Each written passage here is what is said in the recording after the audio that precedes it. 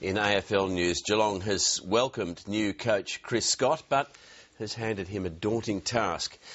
They expect him to make the Cats a premiership contender again next year, while at the same time rebuilding the club's list.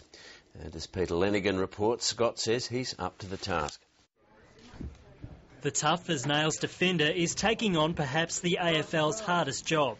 To coach the Geelong Football Club, in my opinion, is the highest honour in the game for a coach.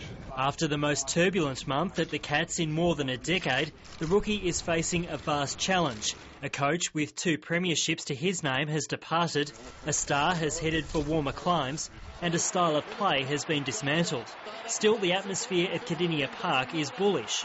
We've had a great 10 years, particularly the last 5, and we still believe that we're a premiership threat in 2011, but the appointment of Chris is not simply about 2011, it's also about 2015. There's a lot of water to go under the bridge before we get ourselves in that position, but all Geelong people should expect success.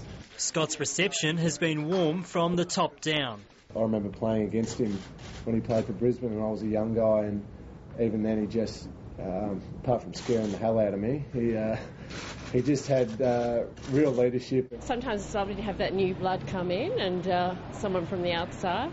Yeah, very happy. And I think they really need to change the game plan a bit, and probably bring in a new voice, and it's going to sort of make some of the older players probably give them a bit of a fresh start. And the 34-year-old's pedigree is sound, with premiership success twice as a Brisbane Lion, a coaching apprenticeship at Fremantle, and a twin brother already leading an AFL club.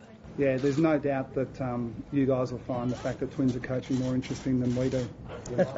Novelty aside, watching Chris Scott tackle his task will be interesting enough. Peter Lenigan, ABC News, Geelong.